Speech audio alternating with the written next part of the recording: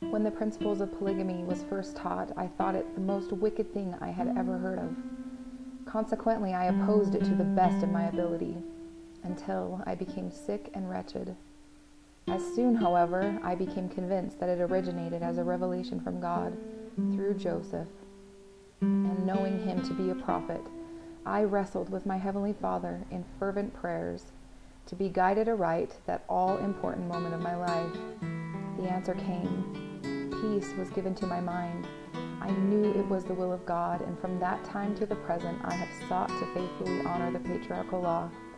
Of Joseph, my testimony is that he was one of the greatest prophets the Lord ever called, that he lived for the redemption of mankind and died a martyr for the truth.